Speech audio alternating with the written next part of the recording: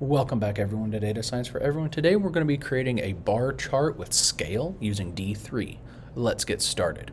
So let's go on and just jump right into our JavaScript function in here, and we're going to go on and create up our data in here, and we're going to do something like 100, 400, 300, 900, 560, and 1,000. Why not? And let's go on and also create up our width in here. Yeah, we'll make it 500. Our bar height in here will be 20. Our margin, we want to be 1. Let me do var here. And this isn't a comma, this is that. And actually I guess we can do a comma. And if I get rid of this, and here if we want. If you guys are more comfortable doing it that way. So next thing, let's go on and create up our linear scaling. So var, and let's call this our scale, d3 dot scale linear. Again, we'll make this a linear scale, and we need to add in a domain. And it takes in an array of the minimum and the maximum of your data range. So d3.min of our data in here, and we'll do something like d3.max of the data. Okay, so again, here we're using d3 min and max functions to grab the min and max of this data. Then let's go on, and we'll use this here in a little bit, okay? But we wanted to just kind of, again, that's kind of the main purpose of this video, so we're getting it out of the way first, is we're making our scale.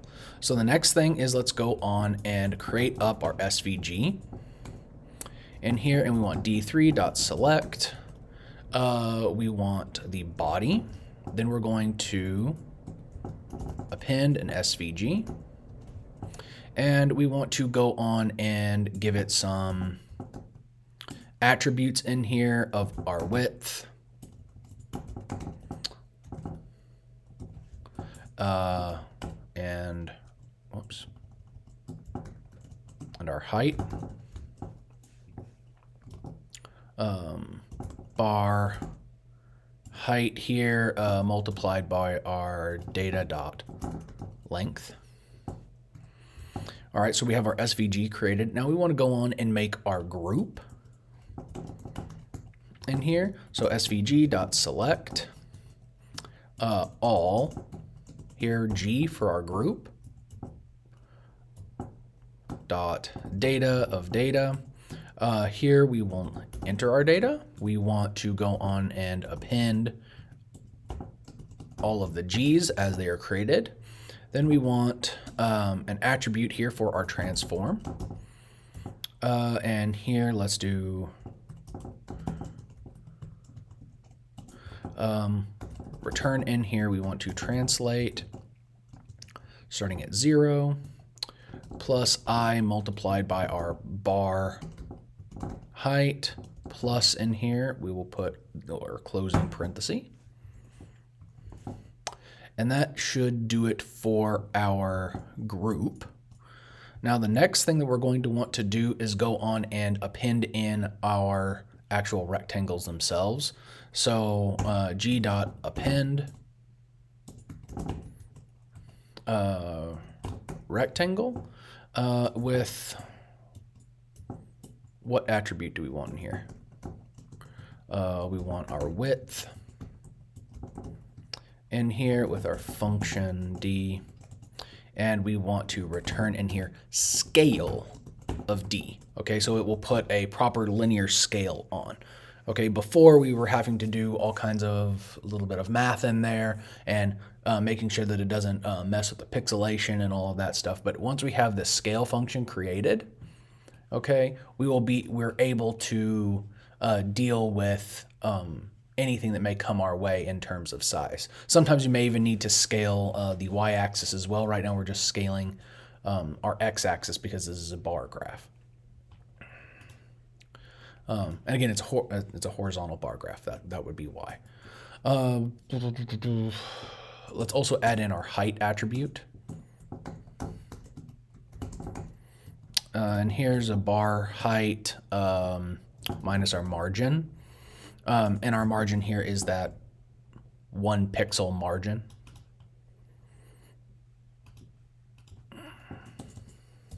All right, and then the next thing we want to do is go in and add in text. So we'll do something like g dot append text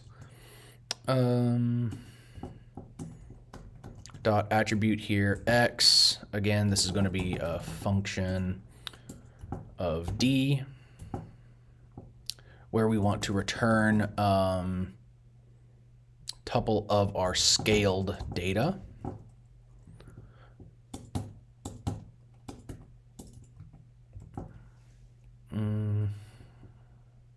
Then we want an attribute here, y, again, of our bar height divided by 2. We want our attribute in here of dy here, and again, we'll do this 3.5 em for emphasis. We want our text in here, a function d,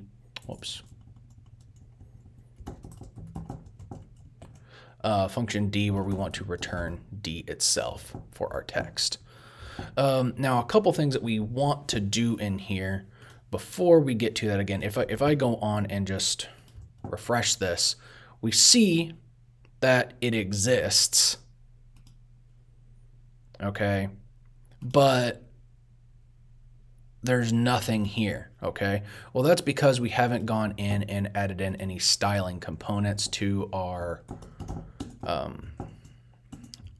to everything. So we want our SVG, we want our rectangle. So let's do fill I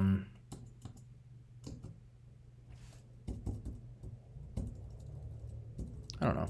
Ooh, cornflower blue. That's nice. And then we also want our text. So let's do SVG text in here, and we'll do fill. Let's do corn silk. And then we want, what else do we want? What else do we want?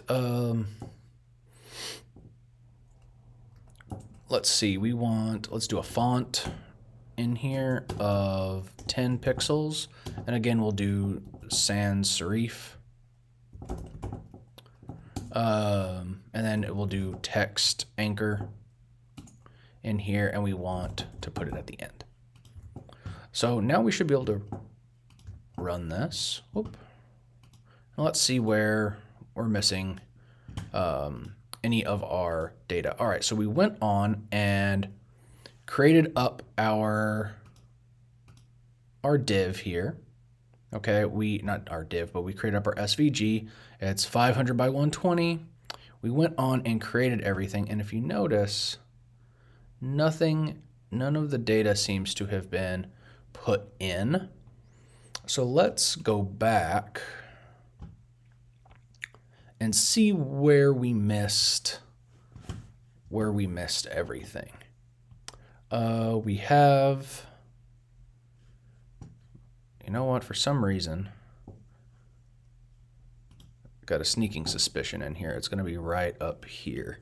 Oh, okay. So a little bit of nonsense that we kind of went through. I was so focused on doing the domain. I forgot to put in the range. Range in here, we'll do something like 50 to 500. All right, that's part of it. Let's see how that did here. Still zeros. So let's go on and also double check where any other issues may have occurred. So here it says on line 23. line 23 of our code. So it's somewhere around here is where we're getting in our issues. So let's double check everything in here. So we have our append rectangle, we have our width, we have our return of our scale D, we have our height, bar height minus our margin. Did we create our margin? Yeah, we created our margin. It says G is, oh, for Pete's sake. That's why. Okay, this is group. Here I kept calling in our group tag G. This is group. Okay, again, I should have just read it outright. There we go. So now we actually have our bar chart, again, using in the domain and range and our scales. So again, here we'll maybe next time we'll add in some interactive components to our bar charts, and we'll start kind of growing everything from there. Again, if you guys like this, please comment, subscribe, hit that like button, and I will see you guys next time. Bye-bye.